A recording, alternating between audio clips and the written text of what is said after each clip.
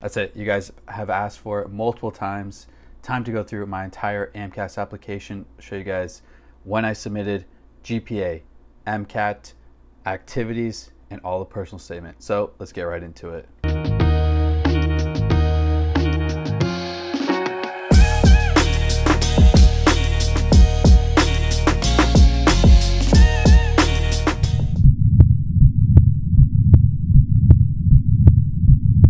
What is up, YouTube? For those of you guys that are new here, my name is Jason, now a second year med student at GW School of Medicine, and you guys have kept asking me for it.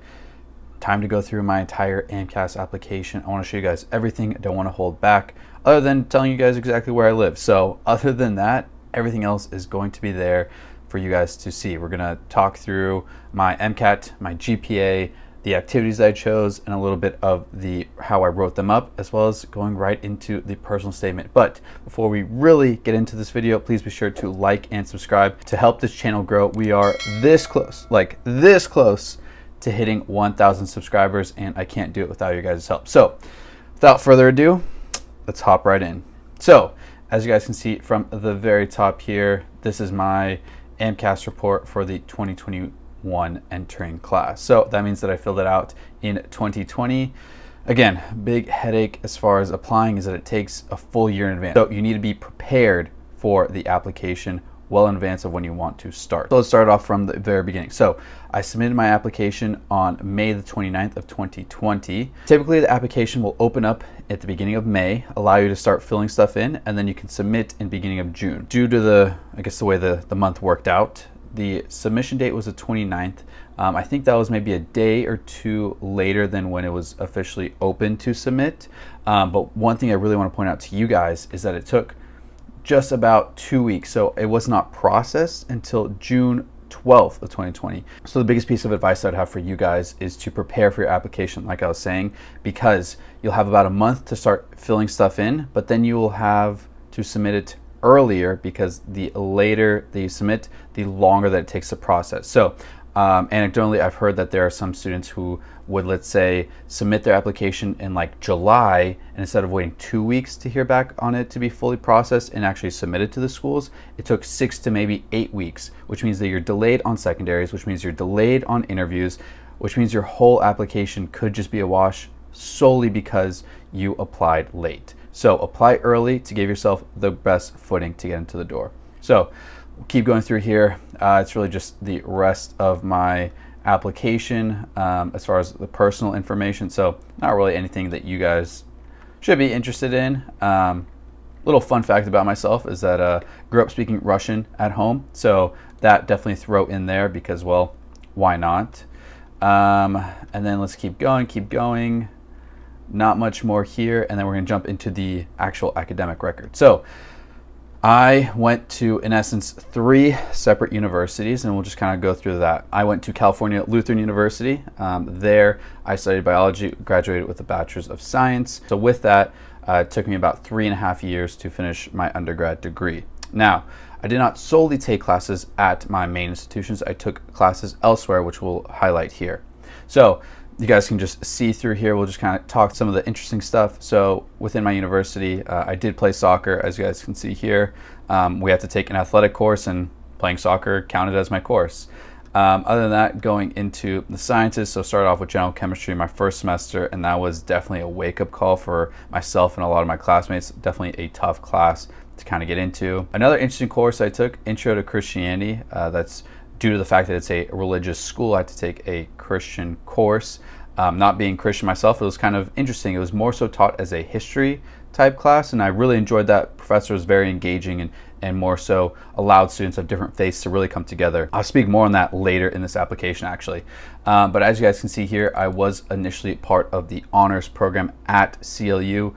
However, after the first semester, decided it just wasn't worth it for me, especially playing soccer and doing a lot of other things. So I dropped out of the honors program, but I did take my one honors course in humanities, and let's just say that was a tough course. Through that, just as you guys can see here, going through the rest of the prerequisites for biology, chemistry, kind of in a unique situation as far as CLU does it, but I took general chemistry my freshman year, which typically doesn't happen for a lot of bio students. So with that, I got to take organic chemistry my sophomore year. So I was definitely the youngest in the class taking it there, which is an interesting and unique experience.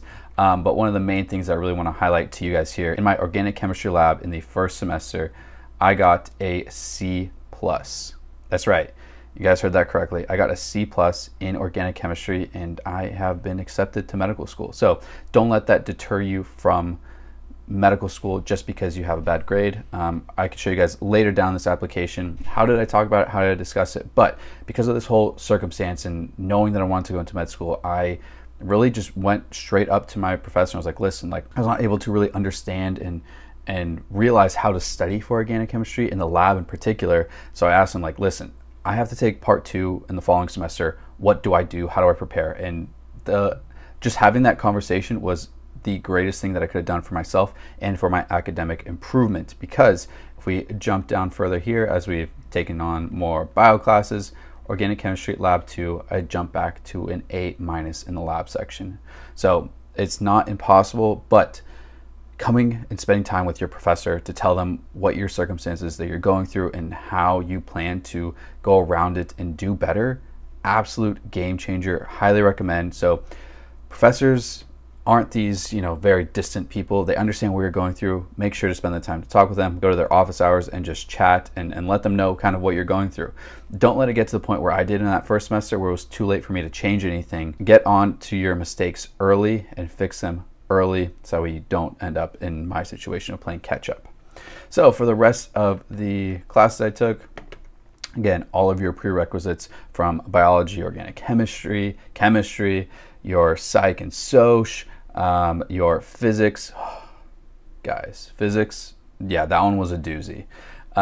With that, just kept going. Another super cool class I actually took was piano. So growing up, I played piano, and now I had the opportunity to take a piano course at my university. So that was a great way to get back into it and practice once more. Again, and then finish up with the rest of my courses that I needed to take. And yeah, so that wraps up all of my courses at CLU. But as you guys can see at the very bottom here, I took 3 separate other courses at 2 separate universities, both local community colleges within the area. So I took a English composition course that was required as part of the AMCAS application to have an actual letter grade for an English course because I tested out of it from AP and IB classes within high school. So I got a letter grade for that, so I went and took it at a community college, took calculus at a community college, and then took world history at a community college. But here is to show you guys that just because you go to a community college, you're not at a disadvantage. It worked just fine for me. I didn't start my undergraduate learning at a community college, but I did take some courses throughout there. Again, just because you do that does not mean you're not getting into medical school. Please take that into account. So again, just showed some of the more information on that. And then what you guys really actually wanted to see. Let's go through GPA. Overall, graduated with a 3.86. Very proud of that. Very solid GPA to go into med school application with. My basic sciences at a 3.83 and the all other the 3.91. That's pretty typical for a lot of pre-med students, solely because you kind of do better in your non-science classes and your science classes are a lot harder. But again, I was fairly consistent throughout my grades, just very slight fluctuation within it all. Again, as you guys can see here, my all other grades were typically a lot better than my science grades.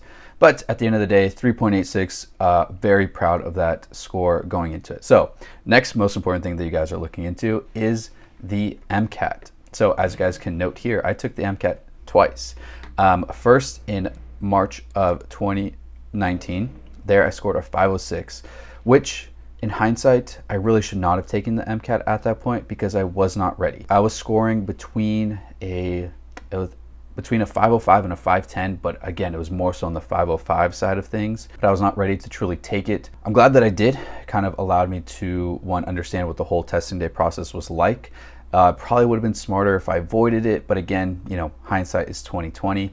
But let's go through the breakdown of it nonetheless. So 127 for the Chem Phys, 126 for cars, 124 for the bio and biochem. That just tanked me, I don't know what happened in that section. That was typically one of my stronger sections. And again, just I guess that day was not my day. And then a 129 in Psych Soc. So that first time that I was studying for it, I used the Princeton Review and did their ultimate course. Don't know if I would recommend it to others, because the second time, as you guys can see here in June of 2020, I self-studied. For this, I properly used UWorld material. I did my Jack Weston cards every single day. I focused on my Anki cards to make sure that I retained the proper information specifically for Psych Soc. And as you guys can see here, jumped to a 512. So 6-point improvement by studying by myself. And my highest score was a 130 in Psych Soc. I jumped up in biochem and bio to 128. Cars stayed the exact same at 126, and my chem and phys slightly bump up by 1 point. So that was solely self-studying. If you guys are interested in seeing how did I self-study for the MCAT, I'll leave it down in the description below. Full video on how I did that. So again, took the MCAT twice, and that still got me in. I think a lot of students take it twice. I'd say that the average is probably two times to take the MCAT. So don't be discouraged if your first time is not the score that you're looking for. All right, so as we go through, let's start going through all of the activities that I was a part of and how did I kind of come up with them and why did I decide to write about them. So the first activity that I have here was when I spent time as volunteering to come back to be a soccer coach for my university. There I was working with the club program. It was really just a great opportunity for me to come back and give back to such an amazing program that helped allow me to grow, helped shape me into the young man I am today. It was a great opportunity to come back and really work with, you know, all those that came into college at 17, 18 years old and kind of help them out through not only school, sports, and just life. So it was a great opportunity to come back and help there. My next activity that I have written down here is my time that I spent working at Amgen. For those of you guys that don't know, Amgen is a biopharmaceutical company located in Los Angeles, California. And as you guys can note here, it is one of my most meaningful experiences, and kind of for a few separate things. So after graduating, I was trying to study for the MCAT, took the MCAT, didn't do as well, and was lucky enough to actually have had this opportunity there for me. I was actually interviewing while studying for the MCAT. So with that, I was working in the process development lab. That's mainly prior to drugs really making it out into clinical trials. We're solely just trying to get these proteins in proper solution. How do they properly fold? What is the overall purity of it, in different ways that we're testing it and running it. So with that, that was my main role. But my most meaningful experience from it was actually an event that I went to, which is part of the Be the Match, in which you had people come back and talk about the opportunities that they had to have their cheeks swabbed and were able to be a match for the bone marrow transplant registry. And this amazing experience really fueled me to get back into patient experiences instead of sticking with the lab. So trying to combine it all so that way I can do a lab side, but really see the patients and see how all my work is being impacted. My next activity here is all of the honors, awards, and recognitions that I received. A tip on this is just kind of write it out as a bullet point, just mark the dates, and if there's something that's not self-evident, then I would make sure to write it. So let's see, for, you know, Dean's List, schools understand what that is, Scholar Athlete Award. I did mark that it's what kind of entails in it. So, you know, having a 3.4 GPA within an academic year to receive the Student Athlete Award. Second is the Clara Knopfler Jewish Leadership Scholarship, again, to promote inclusion for all students in leadership on campus. Just a little mark there to describe what that is. And then for the contact information, I have it blurred out for privacy reasons, but I would mark the dean of your program. So I put in the dean of the bio department just to have proper person to be able to have contact in case AMCAS has any questions. My next activity is my presentation. This was a summer research project that I did in between my junior and senior year. During that summer, I was given the Allies in STEM grant for research for the summer.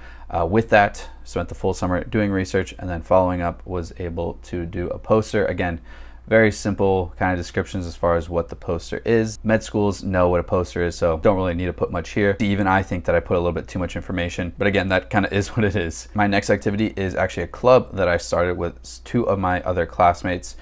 We started the CLU CPR Heroes. It was a club focused on getting people trained in CPR, whether that be with certification or without. So with certification, going through the full steps to get your BLS card. So you have that little card that, you know, says that you're BLS certified. But it was also for non-certification, so that way students, faculty, professors, whoever was interested in kind of learning the basics of BLS without full certification would still kind of know what to do in certain situations in case they saw someone, let's say, who had collapsed on the ground, they saw someone who was choking, what can they kind of do as good Samaritans. So that was a really unique opportunity to kind of become a teacher in BLS. And the next activity that I have here is all of my shadowing. Again, I really didn't do much, and I'll kind of touch on that later as to why I didn't do all that much shadowing. But as you guys can see here, 50 hours. With this, you just kind of need to put the information of the doctors that you're shadowing. Really don't need to put much else, just because med schools know what shadowing is. So my next activity was actually the research that I had conducted for the summer. Like I said, from the summer of my junior year to senior year. So with that, it was actually a most meaningful experience, and so I'll just kind of get into that. But it was in essence a project focused on a type of ATPase to see how well we could clone and characterize it. Unfortunately, got stuck in the whole cloning part of it. I PCR'd that little gene so many times, I do not even want to look at a PCR machine ever again. That's how painful wet lab research is. But because of that opportunity, I had a unique experience. The professor I was working with actually became very ill during that summer. And so he was dealing with his own life circumstances. So I wasn't able to get in touch with him on how to do things, how to fix things, what is going on with my experiment. So I actually had to go out of my way, find different professors that were also doing research there, spend time talking with them. How do I do this? What are your thoughts on that?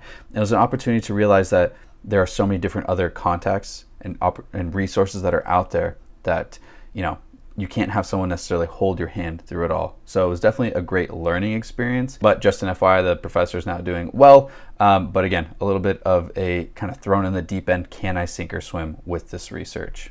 So the next opportunity that I have listed below is actually the time that I spent working at an ice rink. Kind of during my OChem time, I was so stressed and bogged down with it all that I actually went to an ice rink just to go skate during their free skate.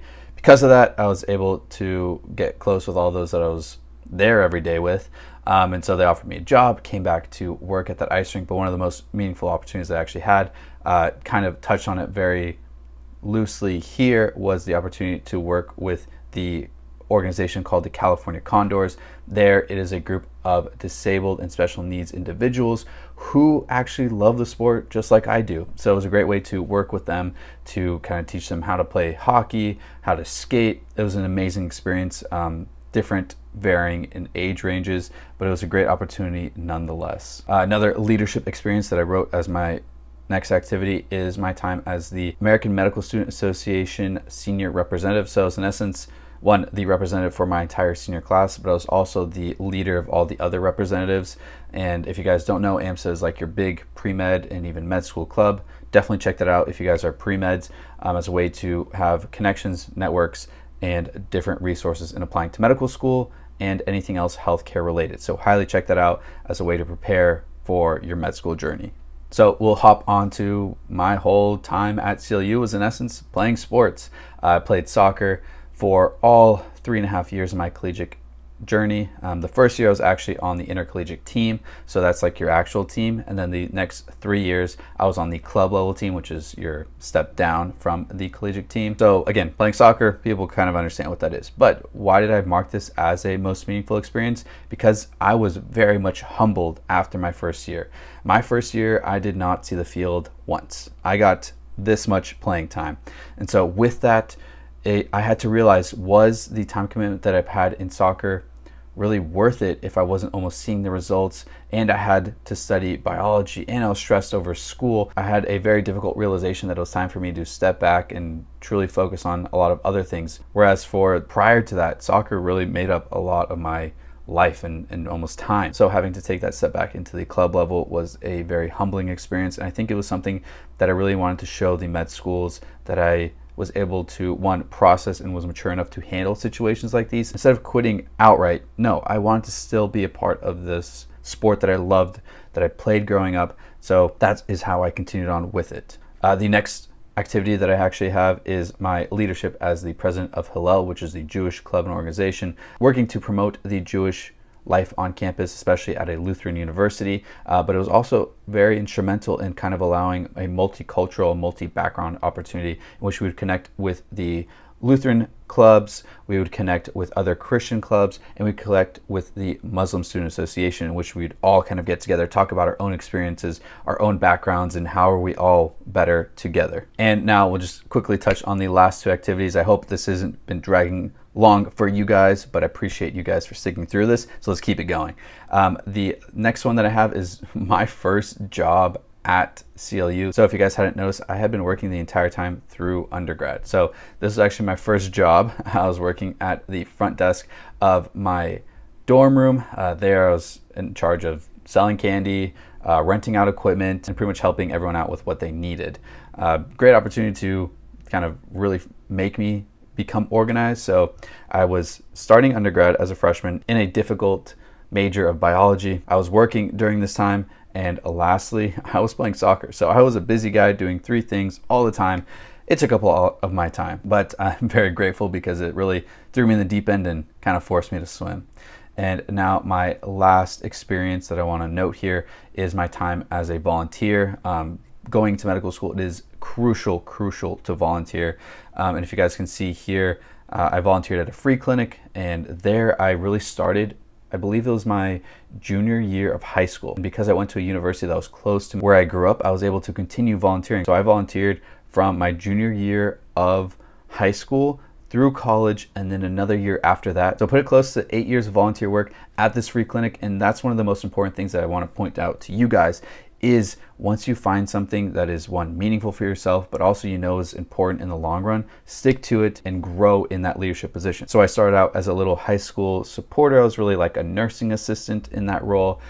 In college, I became a scribe, and then I went and got my EMT license and then was a volunteer EMT there. So I kind of understood the whole flow of how everything worked in the clinic. So again, get your experiences in, get more opportunities. And it was actually because of this that I didn't feel like I necessarily needed all that extra shadowing time, because I thought this was a great way to allow myself to really grow and see what the role of a doctor is, because that's in essence what you're doing in shadowing. You're not really doing big things. You're just like, can I see myself working as a doctor one day? So we'll start from the top.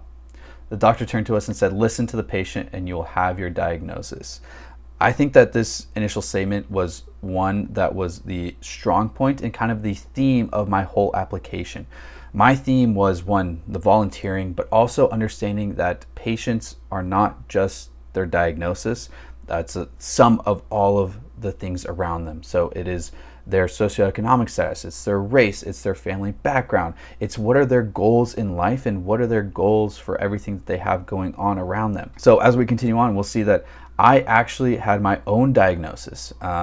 With going into soccer, I was diagnosed with a heart condition, which prior to my freshman year, it was definitely a eye-opening experience in that I didn't know if I'd be able to continue to play the sport that I love so much. The of it all, I didn't know what to do. And so I truly understood what it was like to be in a patient's shoes, because I was that patient. I was the one who was getting a new diagnosis, who was scared, who didn't know what to do, who didn't know what resources were around them. That was a very humbling experience for me to realize that what is it like to be the patient sitting at that bedside, and how can I as a future physician be able to help those patients go through it.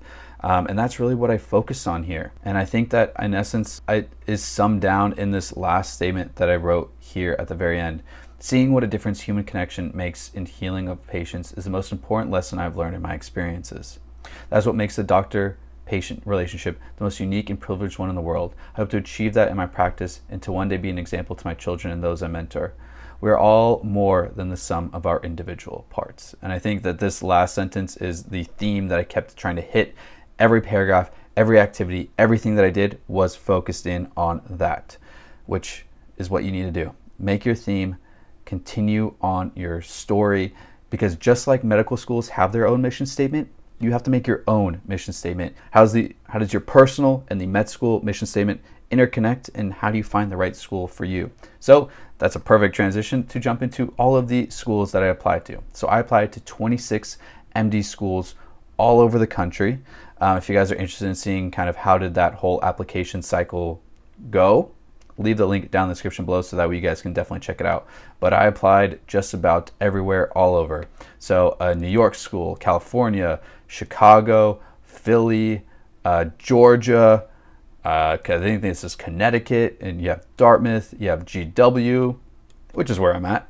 And then Georgetown, Hackensack, I believe, is in New Jersey. You have the brand new Kaiser School in Los Angeles, Temple University in Philly. You have Loma Linda, which is California, another Chicago school, New York, Ohio, Vermont, Chicago, St. Louis. This is again in Philly, I believe. Then you have Boston, you have Tulane, you have a California school, Miami, Virginia, and last but not least, Wake Forest. So all 26 schools that I applied to, and that is my whole AMCAS application. I hope that this helps you guys kind of figure out what you need to do, what are your next steps, and how do you get on it early. But I'm just gonna wrap up the video here. Please, please, please be sure to like and subscribe and tell all your friends about this. You guys share all this information because there's no point in gatekeeping it. If it's already out here, share it with the rest of the world.